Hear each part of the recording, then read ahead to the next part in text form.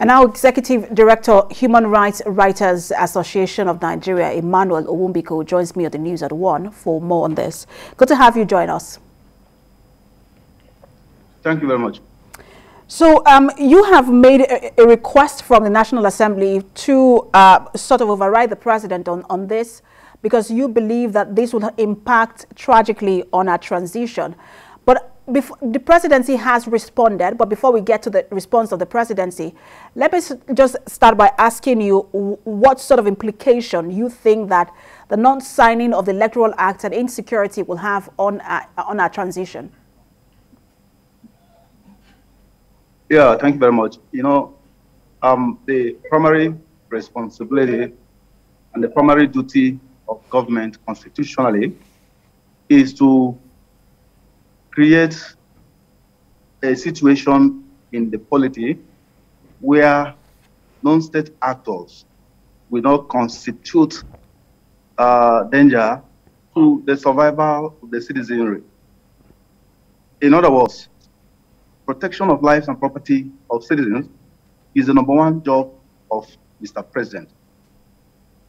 And if Nigerians are not guaranteed right to life, and Nigerians are not so sure if they want to travel from point A to point B, that they are not going to be kidnapped or their lives will not be endangered, it means that the government, if Nigerians don't have that kind of assurance, it means that there is a dysfunctionality in the government.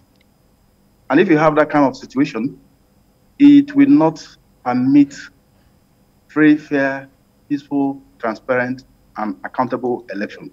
And we have just less than a year and a half to the most critical election in Nigeria's history, 2023. We are battling with a situation where you have insecurity and breakdown of law and order in a lot of places all across Nigeria, particularly in the northern region of this country. And the electoral system is deficient of a legislative tool that will permit for a mechanism for the political parties to nominate candidates that will validly stand for election that will take place in less than a year and a half. Just to quickly come in there, because we've seen firsthand the impact that insecurity can have on our election. But what is new is the issue of the Electoral Act Amendment Bill, which the presidency has now responded to. And the presidency is saying the reason why the president did not sign or did not assent to that Electoral Act Amendment Bill is because that particular clause that only allows for direct primaries within parties will favor worthier parties. Does that assuage your concerns regarding the president's refusal to assent to the bill? The president does not have any valid argument there, because he himself came in through a direct primary. The president he's not a very rich man.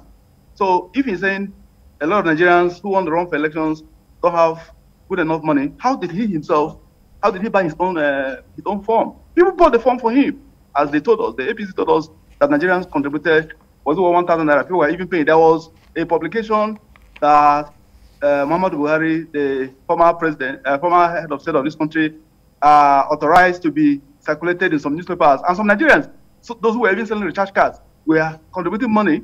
I'm aware of that, if Nigerians forget so soon. So why is Mr. President the one? Mr. Owumbiko, sorry, I just want to again jump in, just to understand the point of the president. He's saying that direct primaries, because direct primaries really have to do with holding primaries in all of the wards and ensuring that the grassroots participate. Yes. But he's saying that the cost of holding direct primaries, on one hand, it allows for democracy within the parties, but he's also saying that the cost of holding these direct primaries will not work when it comes to smaller parties, or parties who do not have as much money as the APC and the PDP.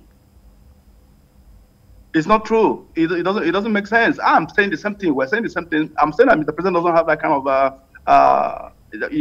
it's not a valid reason why he should do that. He's not going to run. He's not a candidate in that election. And a lot of members of the National Assembly that have the onus to pass a legislation for smooth, free, fair, transparent, and accountable elections have held public hearings. Nigerians were invited, they all attended, and they made their own inputs. And then at the end of the day, a compilation was made, and a proposed law was passed by the two chambers of the National Assembly. The National Assembly, if we're really serious about the practical democracy, National Assembly represents the entire constituents of Nigeria. So if Nigerians have now decided that this is the Electoral Act we want to use in the next election, why is Mr. President concerned about the smaller parties not having enough funds to, did the smaller parties, were they not invited to the public hearings that were held at the National Assembly? That's a question that everybody is asking. So why are you not signing the Electoral Act so that at least let there be an act? Then you can now suggest amendments. It doesn't take anything to amend a law. This thing has been in the talking about the Electoral Act for more than 2 years, and if you have less than a year and a half, and you say you're not going to sign this Electoral Act, and if you don't have Electoral Act signed on time for parties to begin to get ready, it may jeopardize the election. That's what we're saying. What we're saying is that the argument of I'm sure that there are people who also share your sentiment, Mr. Awumbiko, but whether the National Assembly will override the president, we'll find out when they resume plenary in 2022. Thank you so much. They need to do that. Thank you so much for, I'm afraid we do have to leave it here. Yes. Thank you so much for sharing your thought with us. Executive Director of Human Rights Writers Association of Nigeria, Emmanuel Awumbiko.